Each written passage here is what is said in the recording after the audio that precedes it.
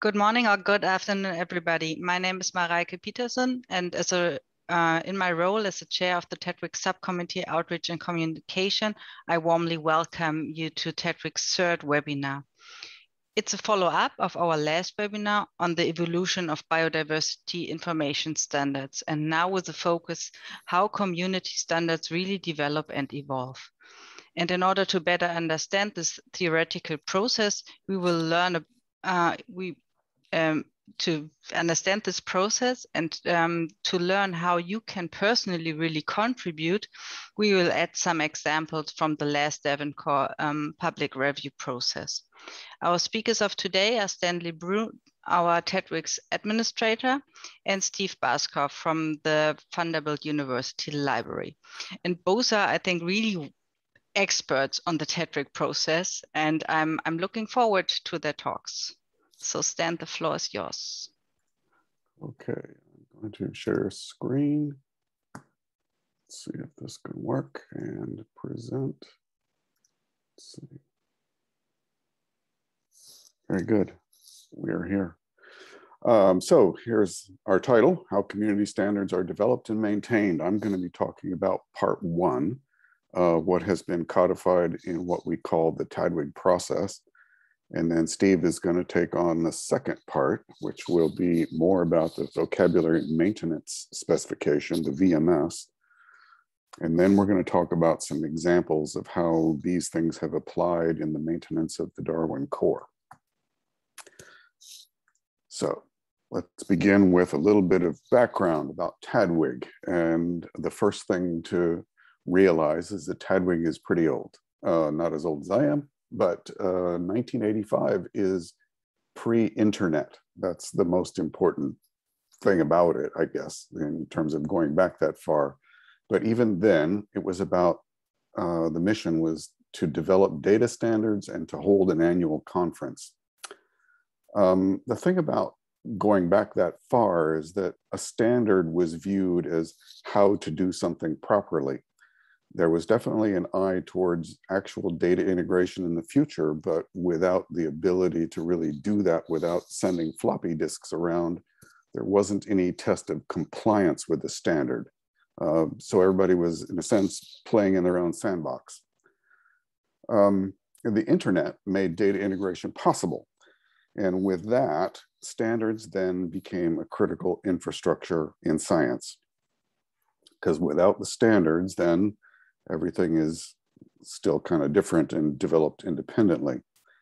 So the original bylaws, the standards process in TDWG, only proposed that a standard be supported by a majority of TDWG members voting at the annual meeting. So it was very much a, come to a meeting once a year and we will, move things forward at that point.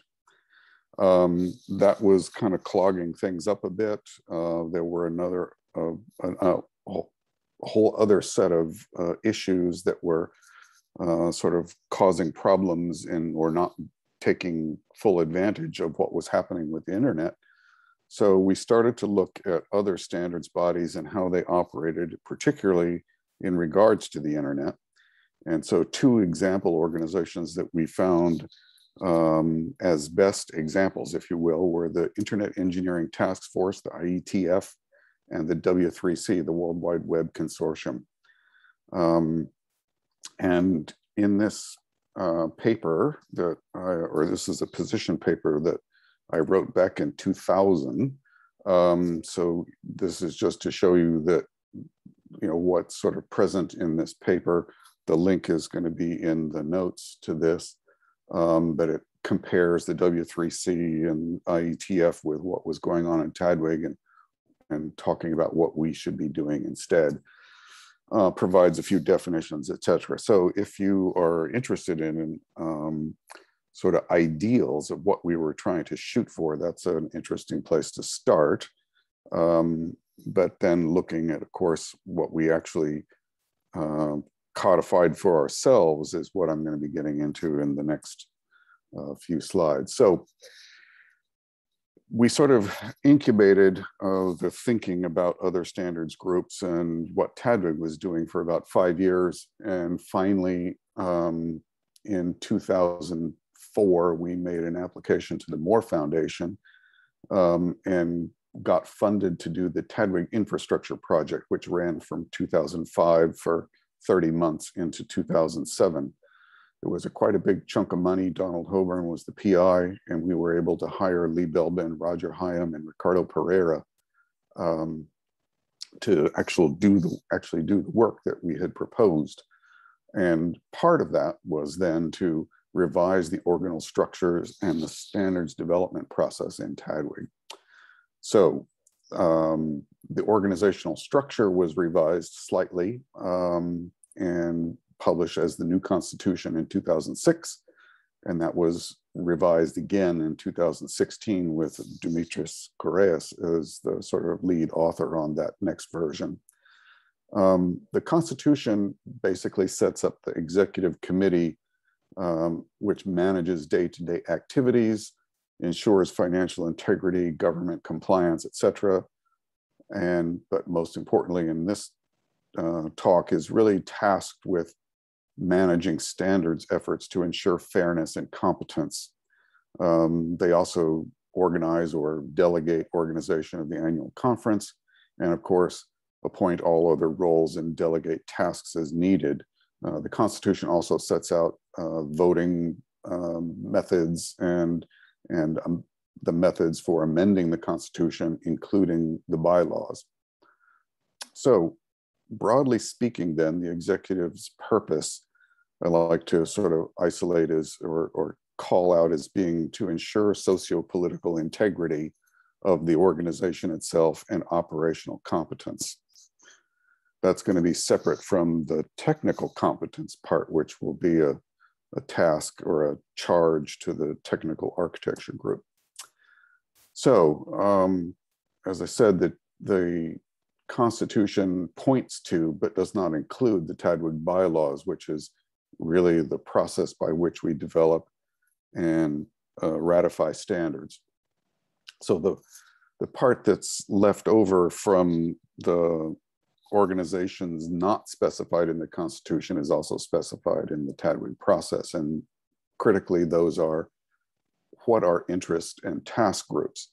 And basically, they are organizations to help people develop standards. So the interest groups are the sort of the primary venue, if you will, for discussing problems, goals, methods, et cetera, to achieve integration and interoperability with particular kinds of data or a particular part of the biodiversity science.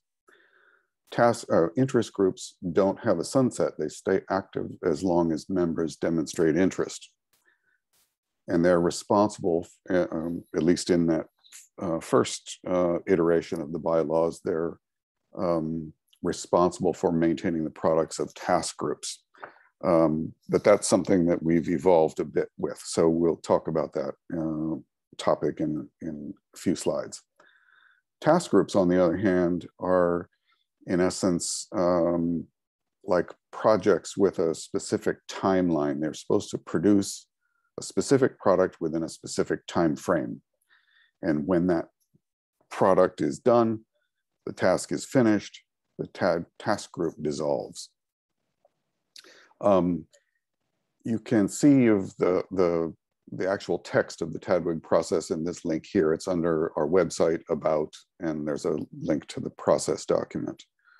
And you can see all the interest in task groups on the TDWG website under community. It's up in the top menu. Okay.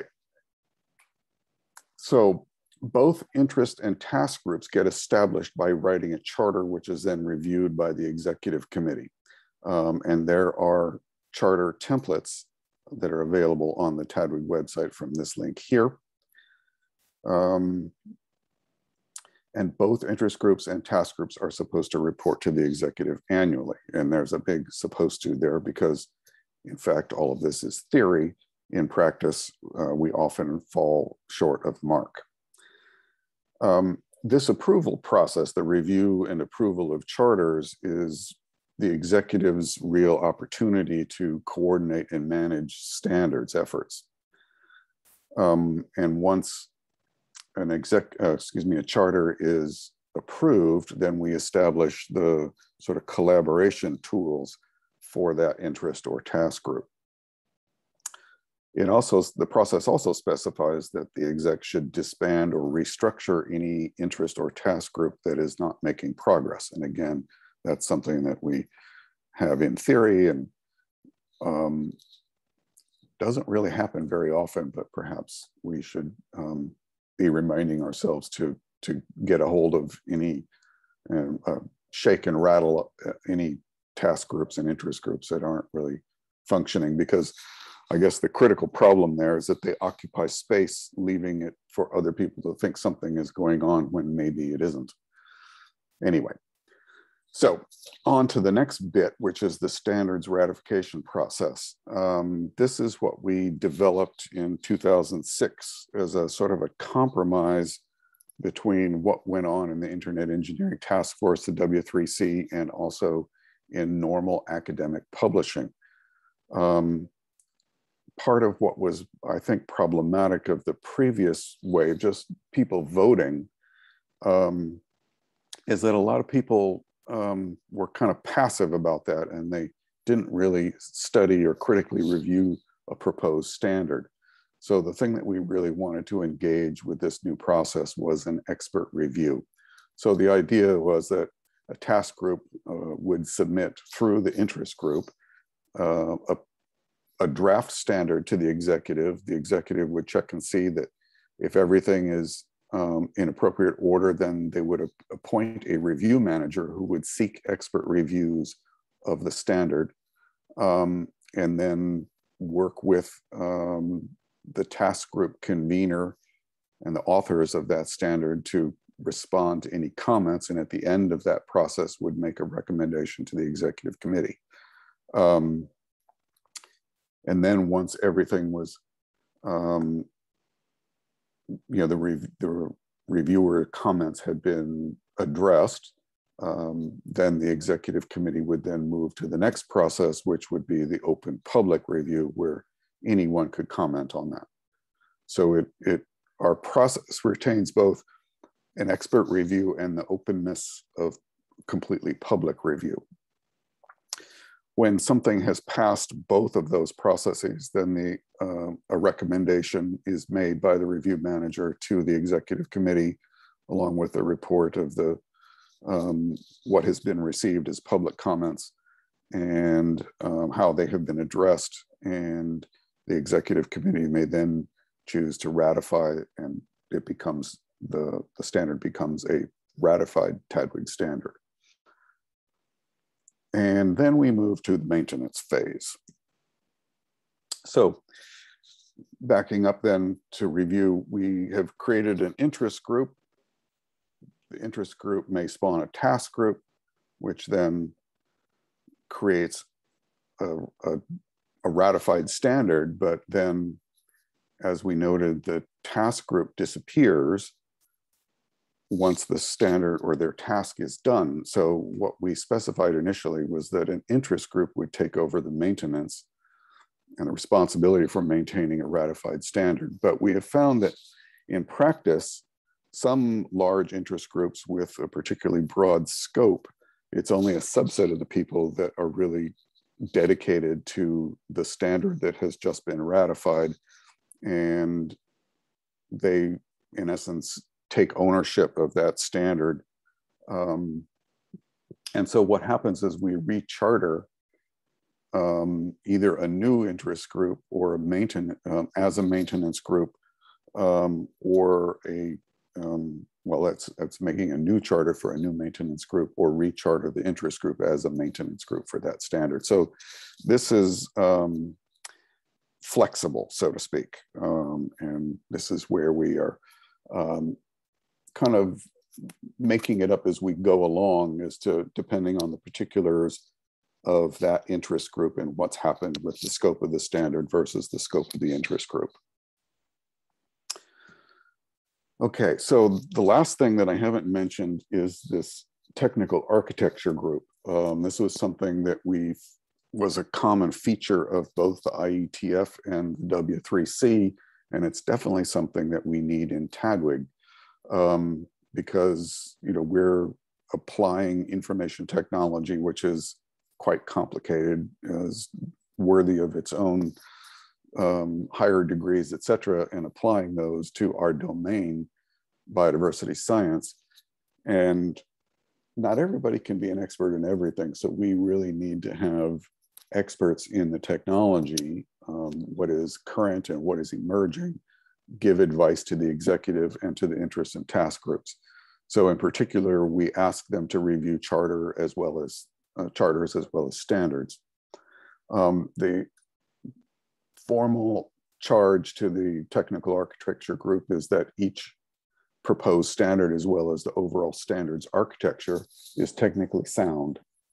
And so they also are supposed to provide guidance to the executive and the interest and task groups by creating a roadmap, a technical roadmap of current and emerging methods for data integration and interoperability. The technical architecture group was originally conceived as an interest group, but with the 2016 revision of the Constitution, we handle it as a standing subcommittee. And the critical difference then is that the convener of the TAG is an elected member and is re-elected every 2 years. So that covers the codified process that we call the TDWG process.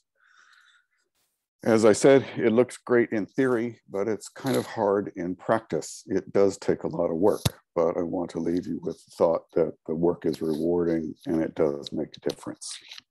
And with that, I will perhaps take questions if there are any quick ones, and otherwise pass this off to Steve.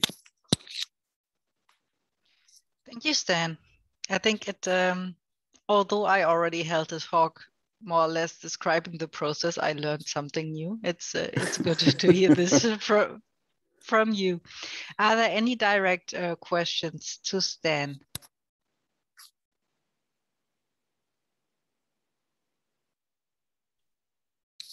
I think not. Maybe then we can move on to the more practical part.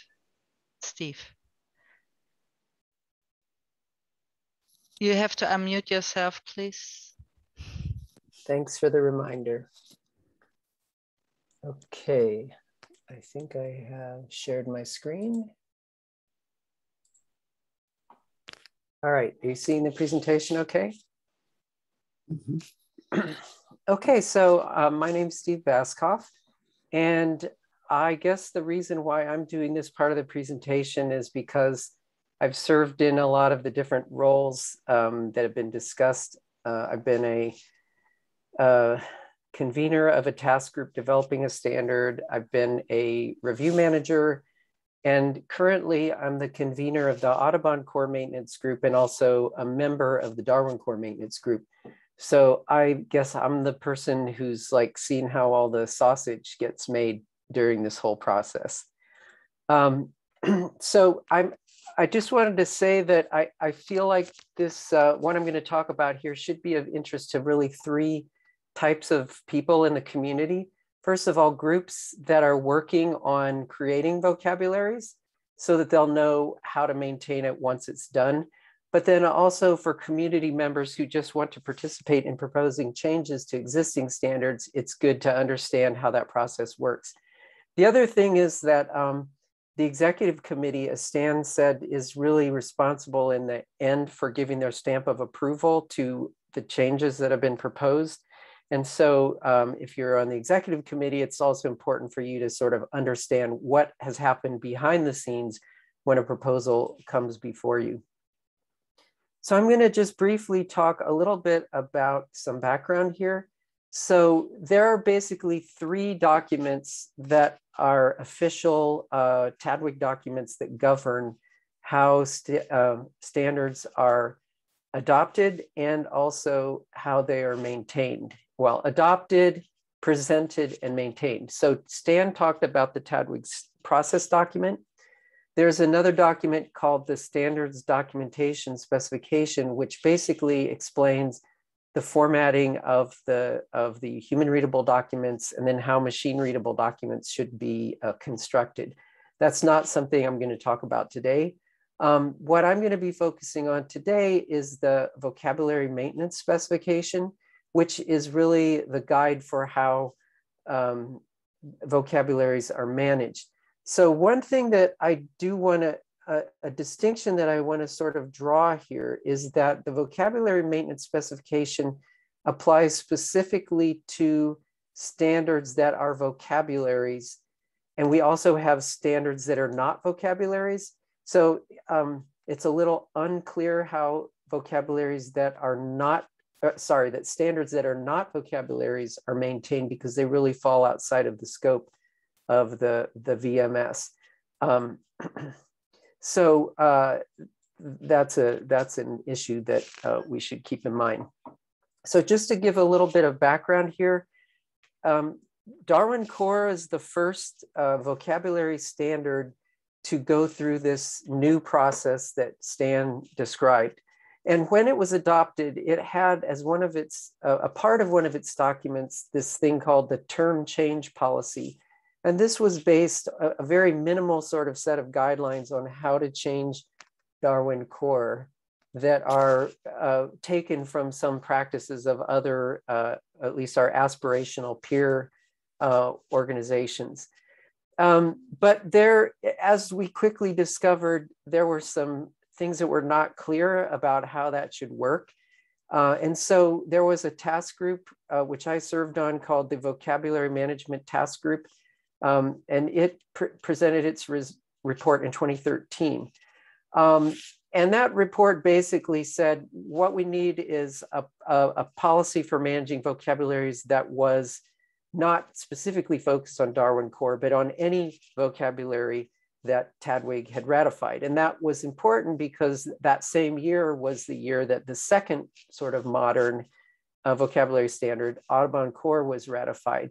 And it was not ratified with any explicit change policy because we basically said, we're waiting for a TDWG-wide policy and we're just going to basically do what Darwin Core did until something better came along.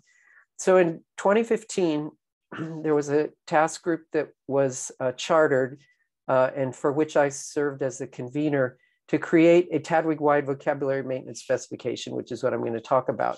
We finished that in 2017. And that basically got replaced the term change policy of Darwin Core and became applicable to all TDWG vocabularies. And then soon after this happened, the Darwin Core Maintenance Group and the Audubon Core Maintenance Groups were chartered.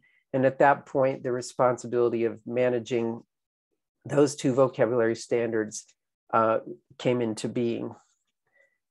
So before I talk about sort of the details of the vocabulary maintenance specification, or VMS, I wanted to just define a couple terms that I'm going to throw around. So one of them is the term normative. So normative content is the content of a document or a term metadata that defines a standard, prescribes how it should be implemented. So the normative content are basically the parts of the standard that are the rules. But there's also non-normative content that's included in standards documents that's informative to help you understand what to do, but not prescriptive. And in the past, there was this idea that an entire document was either normative or not, but we've sort of moved beyond that to specify that some parts of documents are normative and other parts are not. Some parts of term metadata are normative and some are not. And the reason for this is it makes it easier to change the parts that are not considered normative. The other thing, which I'm also just going to mention, is that this is particularly with respect to documents, that there are documents and actually to some extent vocabulary components that are within a standard or outside of a standard. So, so you can have informative documents that are not included in the standard, and basically the maintenance groups or other groups can do whatever they want with them. They're not governed by the VMS. But any documents or vocabulary components that are within a standard then are governed by the VMS. So that's just a little bit of terminology background. So what I'm going to do now is to sort of dig into the key pieces of the VMS. The VMS is, unlike the standards documentation specification, which is like really long and painful to read, the VMS is actually not very long. It's only a few pages long, but it is a bit technical. So what I'm going to do is try to give you an overview of what I consider to be the key parts of it. And I've stuck in some references here to the sections of the VMS that are relevant to these particular things.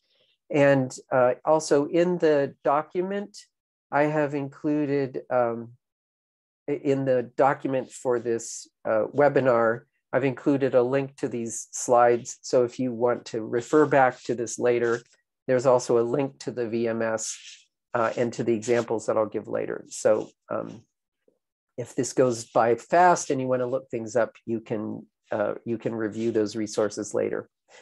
So as Stan mentioned, the maintenance group, so when what the VMS did was to create basically a special category of interest group. So it's built on top of the TDWG process. So, and those are called vocabulary maintenance interest groups, but usually we just call them vocabulary maintenance groups for short, but they are a special kind of interest group. As Stan said, an interest group persists until it runs out of steam and, you know, like there isn't interest anymore. Well, the difference between a vocabulary maintenance group and a normal interest group is it cannot go away. It's not an option to stop maintaining a standard. So the VMS says that, you know, if the convener can't carry on the group, then the executive needs to try to call up one of the core members to take over because basically the show has to go on. And the maintenance group really is given a lot of the roles that are served by the review manager in the regular TDWG process. So instead of having a review manager from outside the group to manage this process, the maintenance group itself makes decisions about how change proposals move through the process. And one of the things that came out of the experience of trying to maintain Darwin Core without having these kinds of guidelines is that if everything is subject to the full change process, it just clogs up the works. There are a lot of things that that need to be changed or clarified that don't necessarily require going through this full change process. So for example, if a URL changes an example, we don't have to go through the change process. The maintenance group can just fix it. So errata and examples can be changed at will. If there are changes to non-normative content that are significant, the maintenance group can change those without going through the full change process, but they do bear responsibility to inform the community that these changes have been made. But if any change happens to normative content, then that requires going through the full change process, which I'll talk about in the next slide. The other thing that the VMS does is it sets out 3 criteria for or sort of benchmarks by which changes have to be held to. And those 3 for short are demand, efficacy, and stability. So the demand requirement is that at least 2 or more independent parties need to say that they need this change. If there's only one person or one organization that needs it, there's no point in changing the standard to accommodate that. The second one, the efficacy, is that it has to actually work. In other words, it's easy to propose things that are not feasible. And so that's a requirement. But the third one is also important, and that is, does the proposed change break things that are already in existence? So sometimes there's sort of a trade-off between how we would like for things to be, but maintaining perhaps a slightly less than optimal situation, because that's the way we've been doing it. And if we change it, we'll break things. So those sorts of things have to be balanced, and it falls upon the maintenance group to make that decision. So here's sort of a graphic of what we call the full change process for a change to a vocabulary. And as I said, this is specifically applied to changes in vocabularies. It's sort of non-vocabulary standards are kind of out of scope for this. But generally what happens is there's a proposal, and that proposal can sort of sit around, but it's incumbent upon the maintenance group to deal with these proposals in a timely fashion. So in the VMS, it says that the maintenance group at least once a year should look at all outstanding proposals and act on them, either get rid of them or move them forward. Optimally, it would happen more often than that. I think our aspirations in the Darwin Core maintenance group are to do this every 6 months. The Audubon Core maintenance group has fewer changes that are requested, so we pretty much act on them as they arise. But what the maintenance group has to do is to evaluate whether a particular proposal meets those 3 requirements. If it doesn't, then we have a conversation with the people who propose it, saying, you need to show that there's more demand for this. We foresee some problems with what you proposed. So in some cases, it becomes clear that there's just really no demand and the issue might get closed.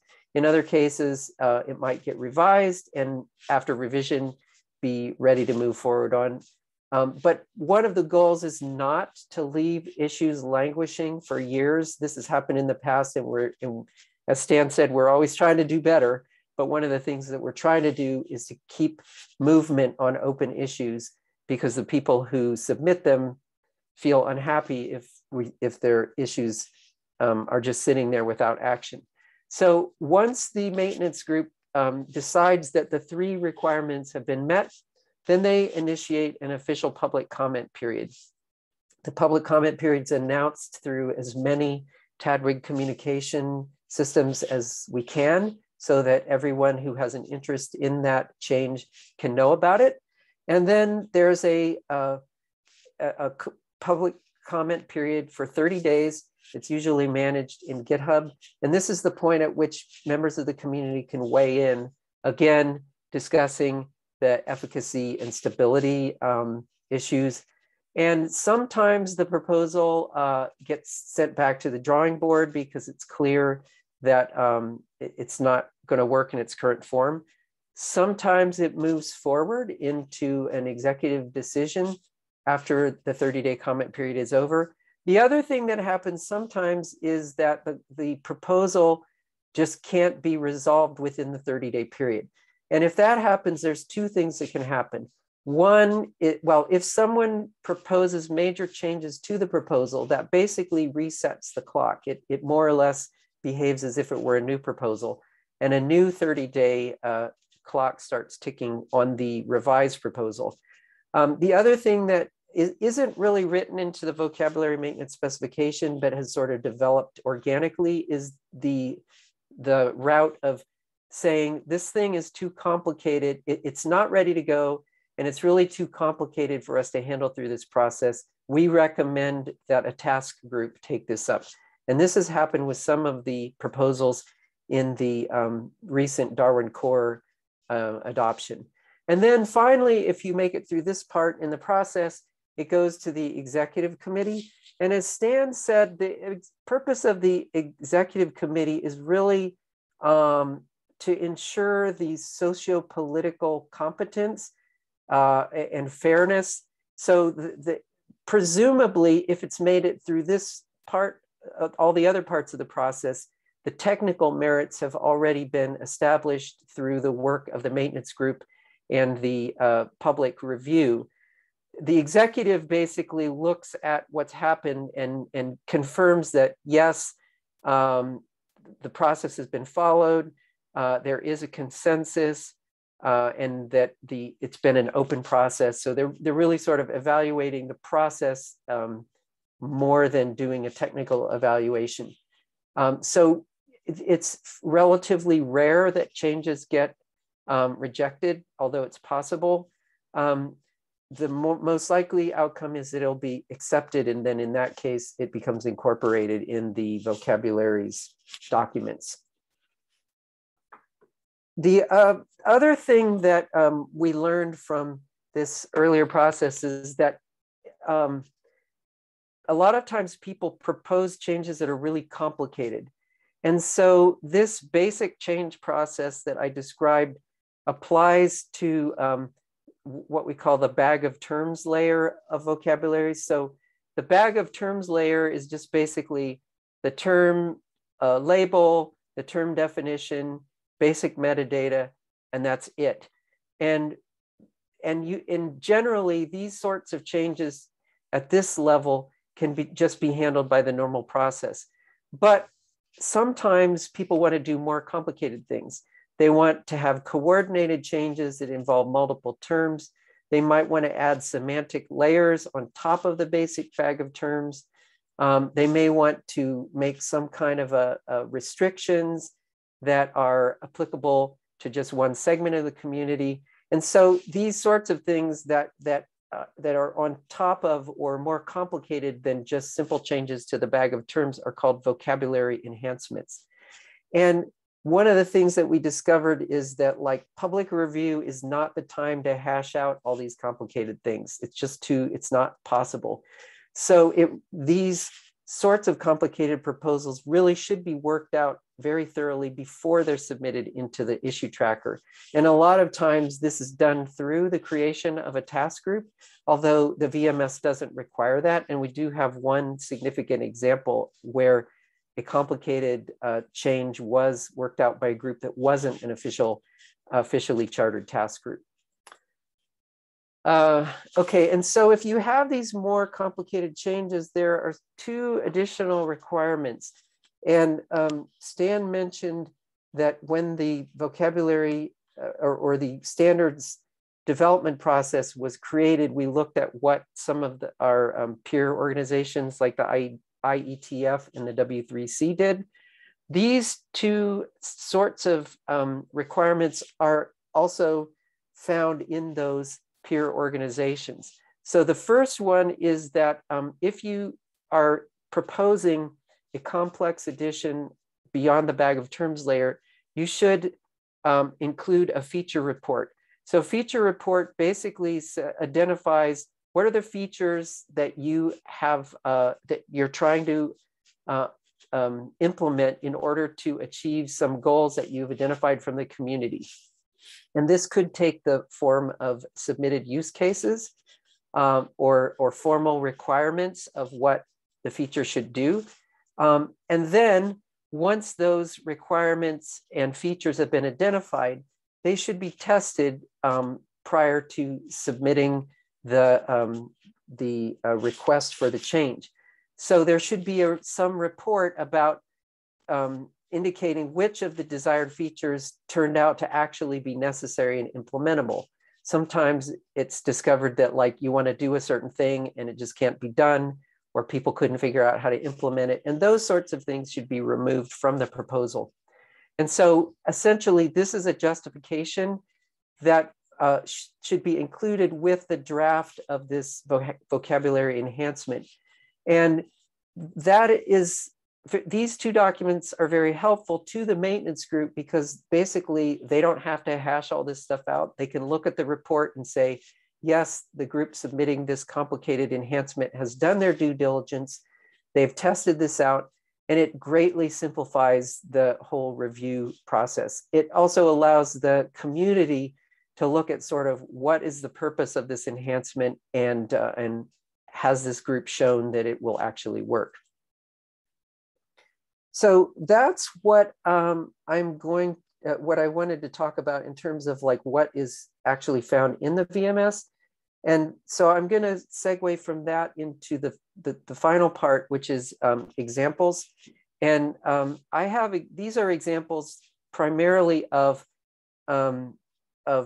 changes that have either occurred or are occurring to vocabularies. They're not really examples of standards being adopted. So when I'm done with this, we may want to talk about some of those. So the first example that I want to talk about is a term that didn't make it due to lack of demand. So let's see if I can make this come up. This was a term that happened in this recent Darwin Core push. And if you review this, you can see the discussion, and the final conclusion by the maintenance group convener was there just wasn't enough support for this to go forward. And so it exited the process at that point. Another example of an issue is this one, the biome issue. So this was one that was seen to meet the demand, efficacy, and stability requirements. But when it actually went through public comment, if you look at this issue here, you can see that the comments went on and on and on and on and on. And in the end, the conclusion was, this isn't ready to go, but it's too complicated to handle through this process. Therefore, we need to push this off to a task group. So that one is still pending. There is not yet a task group who has taken up the task. So we will still have to see what happens to that issue. It's in limbo right now. Another example from the recent Darwin Core push was a request for a term called subgenus. This also is one that had lots and lots of discussion. At the end of the 30-day public comment period, people had suggested some changes. The public comment period got reset for another 30 days. There still wasn't consensus. So this is an example of something that basically spun out during the public comment period and is now in term limbo, which is the state we really don't want, or I should say change proposal limbo. And so the idea would be that we would come back to this at least once a year and make sure that situations like this don't stay in limbo forever. If nobody really cares enough to figure out how to fix it, it'll just get killed. If it seems important, then we may pressure some people to try to start a task group to get it out of limbo. But the goal would be to not let these kinds of proposals stay there forever. The next example is one from Audubon Core. Oops. And this is the proposal to borrow a term from the music ontology called sample rate.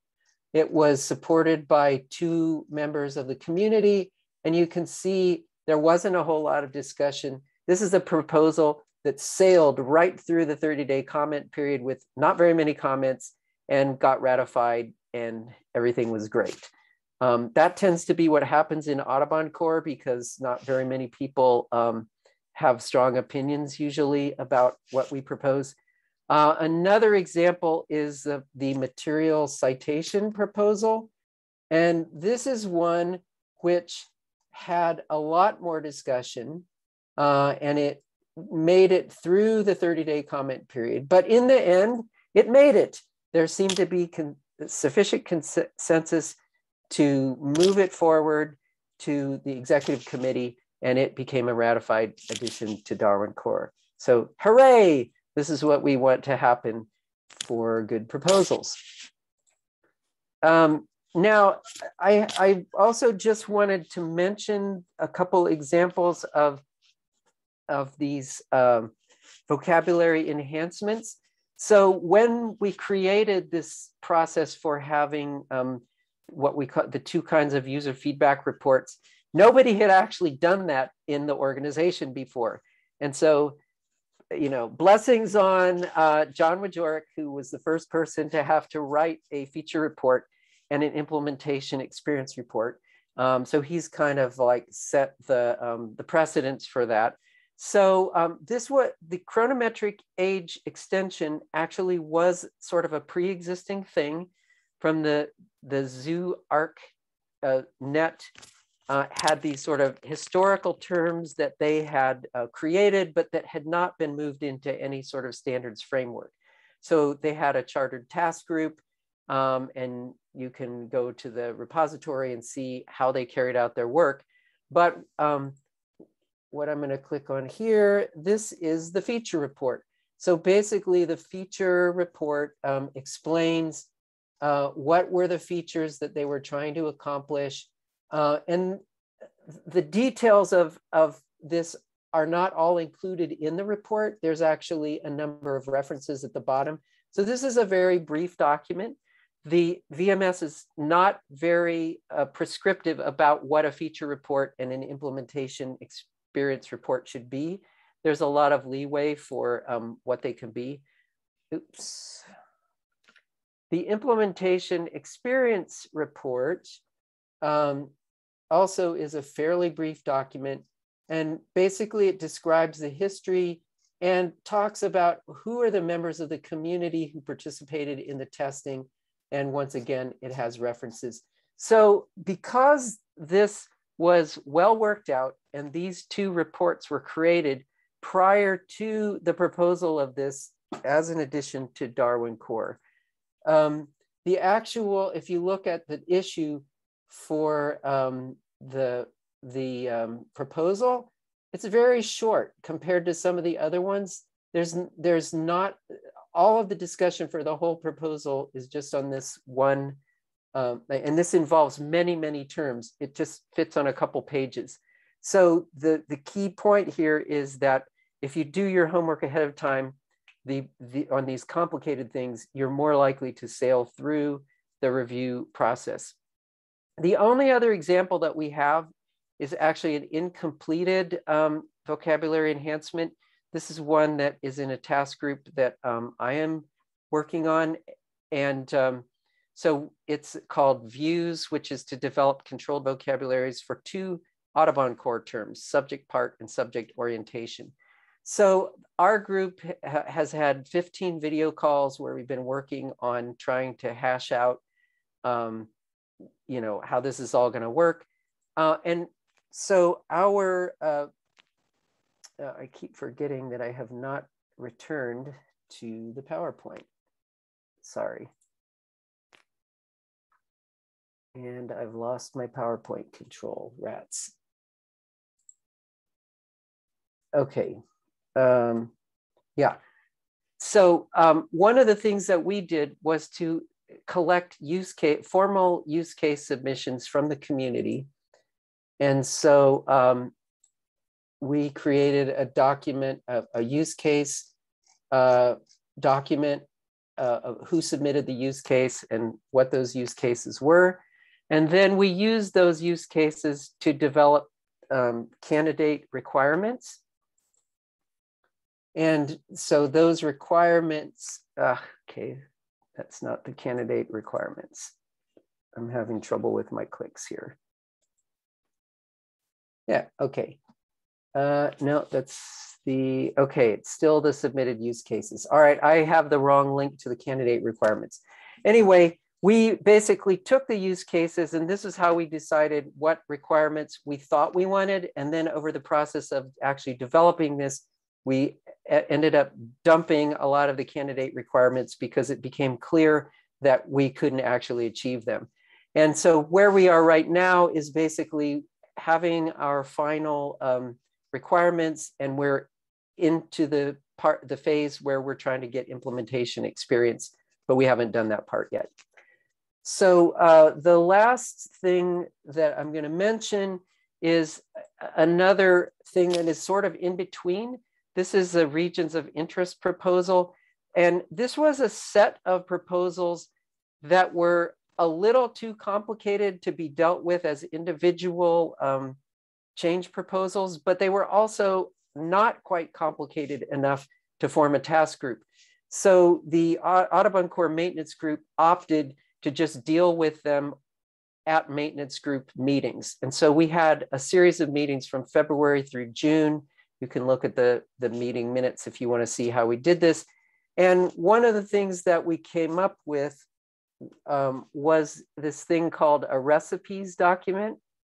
And this isn't really a formal like use case thing, but it's basically telling people, hey, this is how you're going to use this proposal.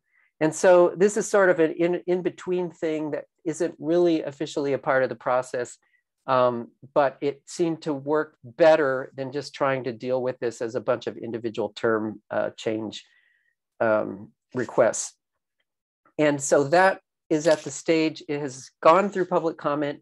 It's now awaiting a decision from the executive, and hopefully it will become adopted as a part of Audubon Core. So I've burned through probably more than my time, but just to kind of summarize. Yeah, summarize it really, really briefly, and then we have some time for questions. Thanks. Sure. Successful management of this really depends on understanding the process and the convener keeping the ball rolling on this. The other thing is the tracking and documentation infrastructure. Knowing how to use GitHub is really important. And also the proposals that tend to be very successful are the ones where the proposers have identified and communicated with their constituency well prior to making the proposal, and that they've documented that their proposal will really work before they actually submit it. The bottom line is the more complicated the proposal, the more preparation that needs to be done before the proposal itself is made. And that could be all the way up to creating a task group to handle that.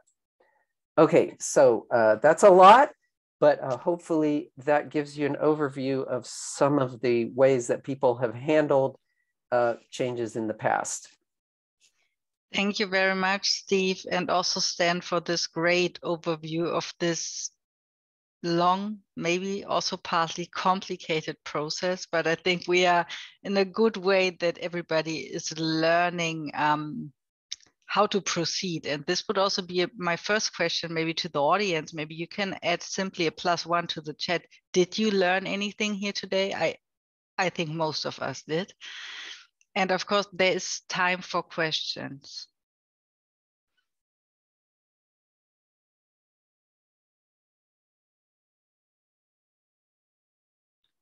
Okay, I see many, many, many +1s in the chat. Is there anybody here who learned nothing?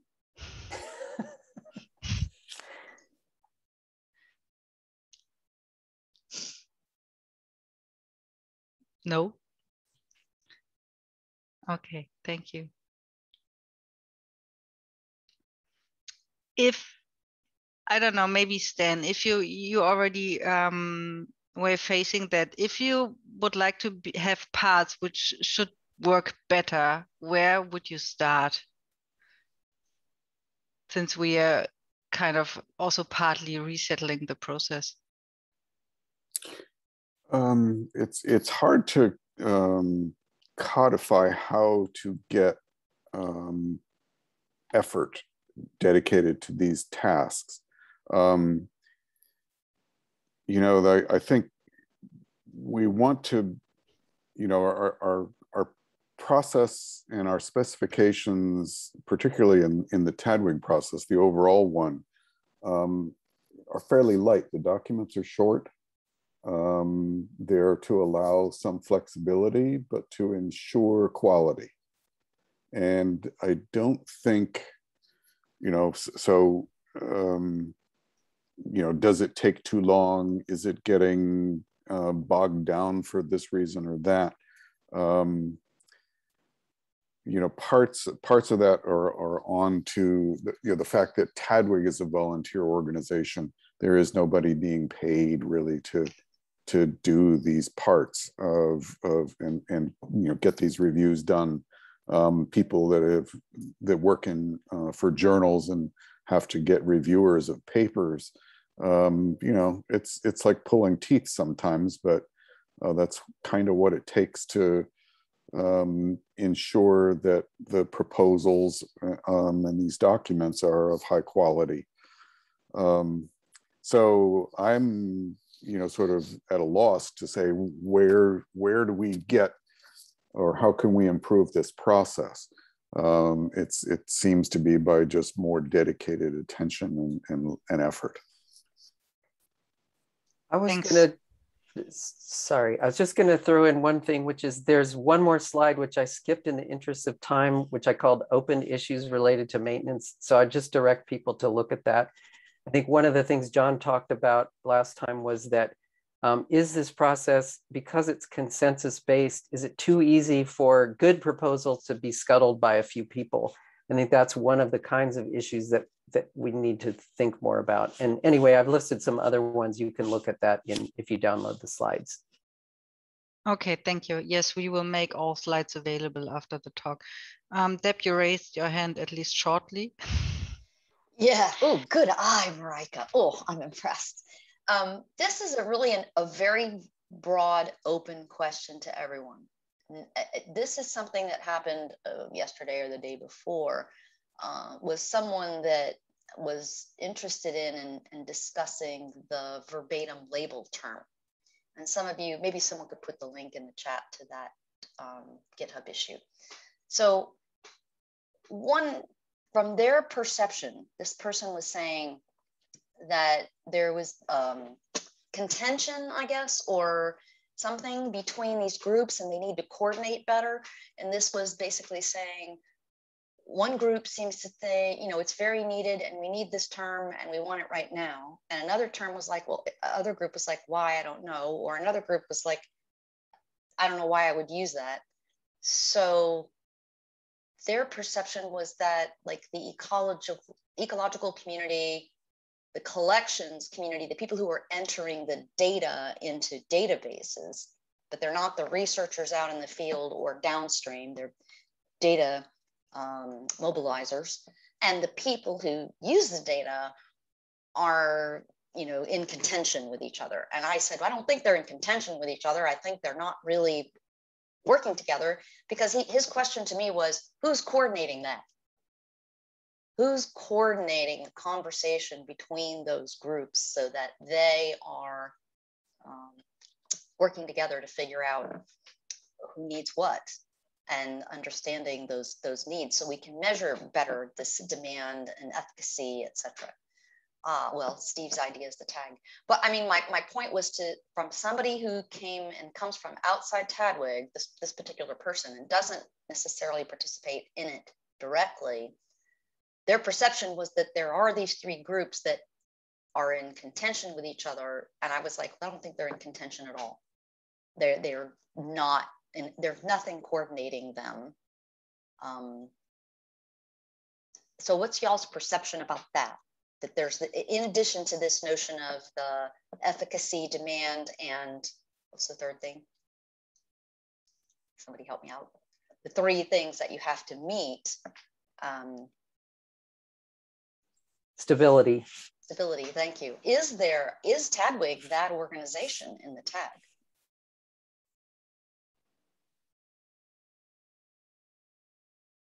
Is TDWG the liaison between these various groups? I don't think so. I would think that that's part of the maintenance group's role to assemble the input from the community broadly. And if there are factions within that, then I think it's up to them to do, or to spin off to a task group and appoint that reconciliation as a specific project, if you will. Yeah, I think for me, Stan, it was more, I hear you. I'm saying at a level of like Darwin Core Hour, like this is where do we take someone's comment like that and think about their role and our role in exactly what you just said. Because my idea was that, science is full of silos, right? The departments by their very nature are siloed. And so this notion of them talking to each other, working together, gets at this notion of, is it really in demand? Well, did they even know it was there and that they needed to weigh in? It's a big question. I'm not expecting anybody to have like the answer, but interested in insights about that. Yeah, so I think the tag, though, is really isolated or specifically tasked with a technical problem and advice. So was there a technical problem with the solution proposed? Could they devise a solution to what the requirement was? Let's say, for that example of the verbatim label, one of the issues was how do you signify multiple labels and formatting while trying to, just be, have a high fidelity to what's being presented. It's really hard to do that in just a text stream. Yep. Could they, the technical people propose, there's this technical solution that's being used over here by this group. So I think that's what their role is. And in terms of just solving the socio-political problem, that's the executive committee or the maintenance group itself.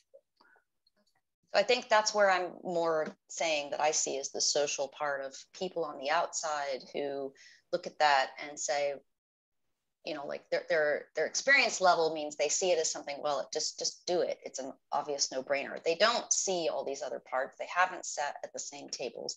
They don't understand all these other issues that you just pointed out.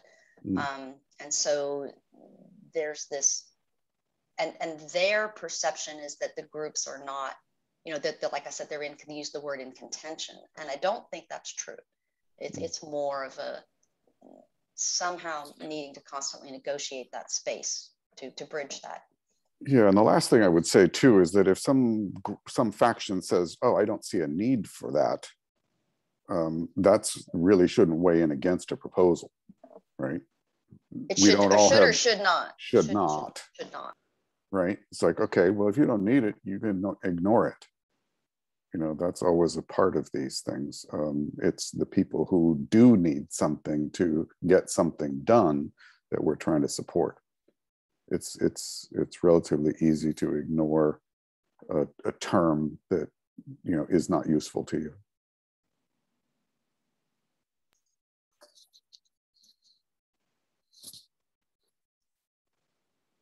Thank you. We are already a bit over time. Are there any further questions?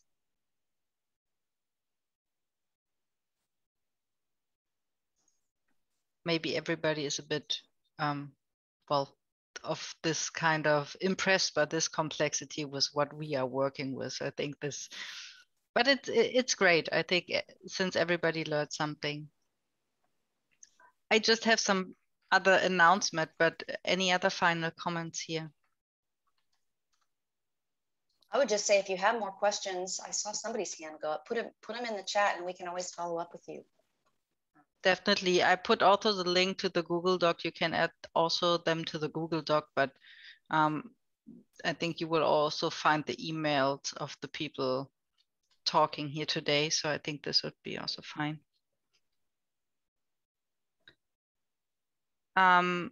If you haven't done so far, there's TEDWG 2021 coming up in October, so please register. Registration is still open.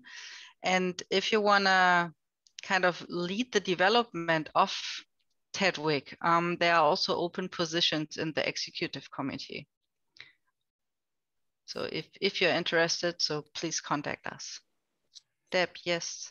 I would add to that, to all of you here, if you know of someone who needs financial help in order to come to the conference, to please get in contact with us. So if you know please invite students, postdocs, please get people into the community, have them experience TDWG. Oh, there's a very nice question from Andre.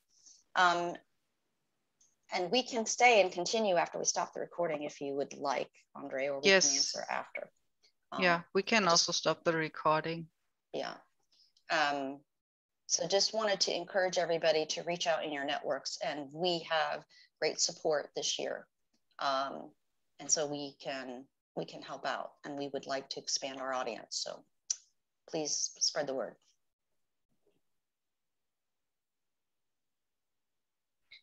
Okay, Andre put it, but he had to leave. So maybe we can answer that question later on. Timothy, you raised your hand. Yes, I'd just like to know how you can implement these specifications within the realm of specifier, the program specifier, or not really. Which kind of specifications do you refer to? The Darwin Core specifications. Well, Specify is a data management system, so for your collection data, but there are tools to map your data to Darwin Core or other standards like ABCD using the BioCase provider software. So if you need help, I can guide you to people who might help you. Thank you. Yeah, there are Specify people in this room too who use Specify. Who are the Specify folks here? Maybe they'll put their hands up. No, there are a few. Can we, while it's recording, and we can talk to Andre, but who would answer his question? How do we deal with change requests, meeting the demand and the efficacy parts, but endangering stability? I think I'm trying to think of, okay, hang on. Somebody is trying to call me. I think that in the past, when this has come up, either the conflict with existing implementations has been resolved or they've just died. I mean, I guess this is sort of a problem with the consensus system, is that a lot of times proposals just don't make it through. And so yeah, I mean, this is a difficult problem, but I guess the inability to meet the stability requirement basically ends up killing the proposal. But I would also say, no, that we shouldn't be letting backwards compatibility block progress. Right. Well, I guess what I'm saying is if it's unresolvable, I mean, I think it's more often the case where somebody figures out a way to make it backwards compatible, and then you've met the stability requirement.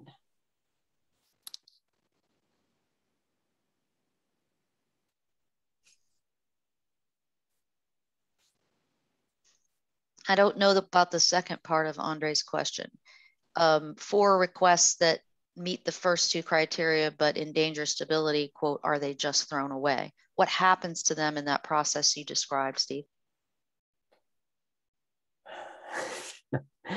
I think some of them just end up in limbo until somebody can figure out a way to fix it. I mean, I think in the case of proposals that we had during this last round of Darwin Core changes, there were a number of things that got recommended that there should be a task group. And in several cases, those task groups have formed, like the material sample basis of record.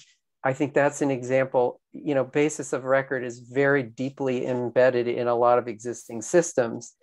And so, you know, making big changes to that could certainly endanger stability. But what's happening now is there's a task group basically trying to figure out how can we make the changes that people think are necessary without breaking things. So I think, you know, whether it remains in change request limbo or gets fixed partly depends on whether there's a group of people willing to roll up their sleeves and form a task group and hammer it out. I think the idea of having that requirement is that to prevent things from just sailing through the process and then having someone discover they're not really implementable because they would break things.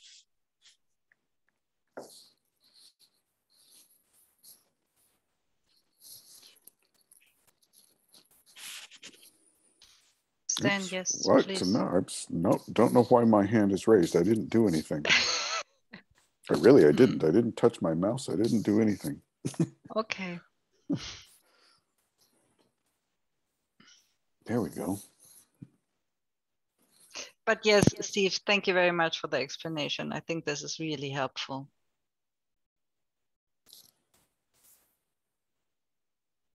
Okay, everybody, thank you very much for attending. It was the third webinar from TDWG in general, but also this year. And I'm looking forward to many interesting talks during the conference, but also like later on this year where all the interest and task groups will meet, but there will be an announcement coming soon, I assume. So thank you.